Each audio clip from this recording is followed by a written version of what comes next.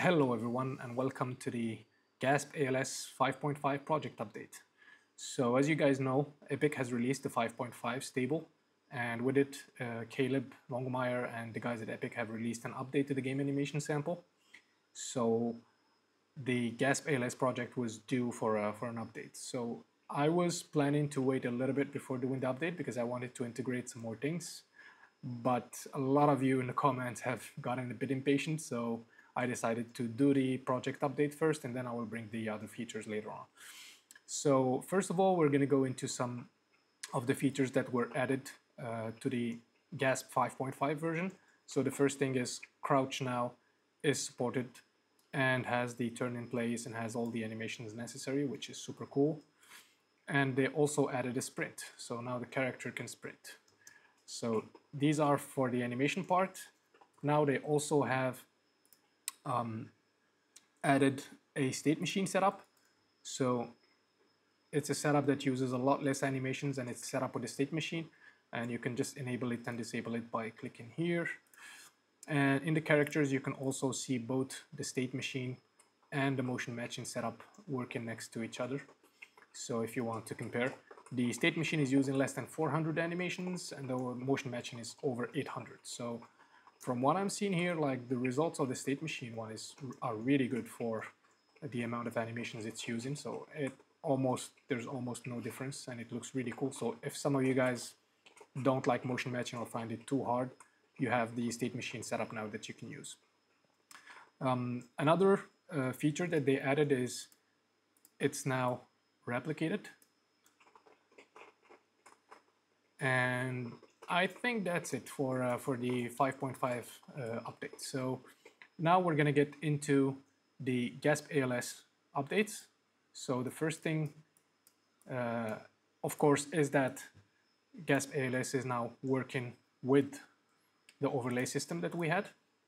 So everything is working as before.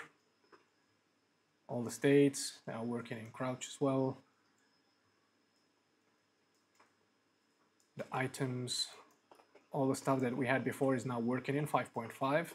I had some things to tweak. So basically, GASP ALS was already set up for crouch and sprint. So for some of you that ported the project themselves, it actually was working, but there were some issues. For example, when sprinting, the legs were acting a bit finicky. So I went into the curves and I updated that stuff so that it looks good.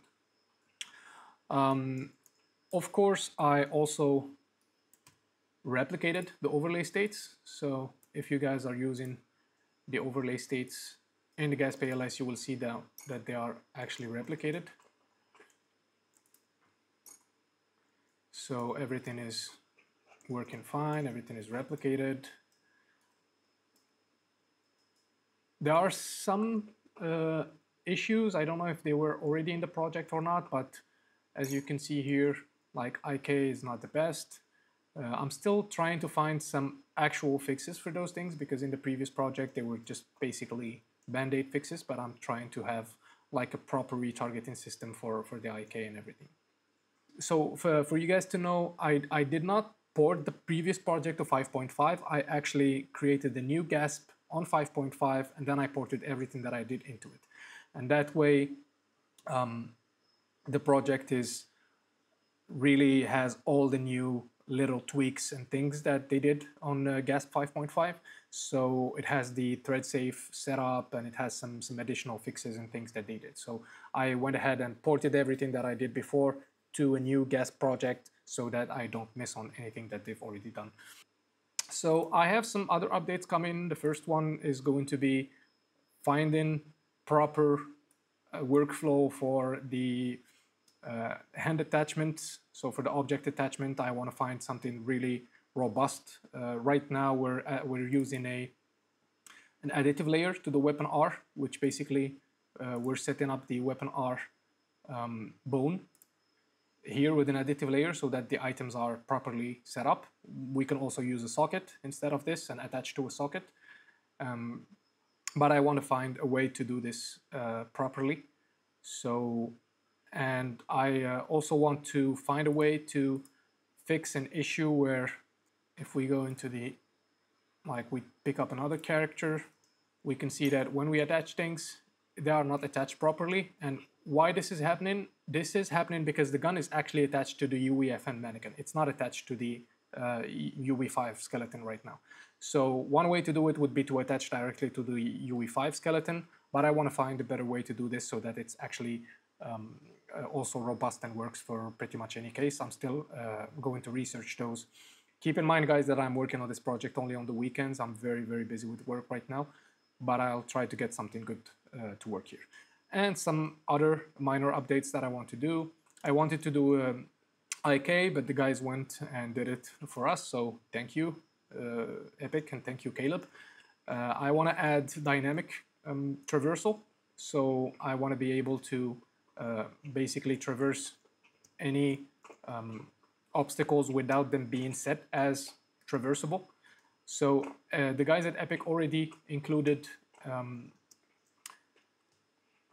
ledge catches. So now if you jump from here, you can actually catch it if you play the game correctly. Let me try again. We'll give it a little sprint. And no, that one is too far. Anyways, we can try it from this one. If we go in the right direction again, thank you. So now we can ledge grab. So they already did this. What I want to do is basically make the system dynamic so that we can actually climb on anything. There are some guys on Twitter and on YouTube that did that. I will just take some of those and I will credit them and I will add it to the project because I feel like that's something that would be nice to have. And then, like I said, we'll add ragdolling and we'll see where we go from there. I want to keep the project simple so that we don't like bloat it with a lot of stuff. I wanted to keep it mostly related to locomotion.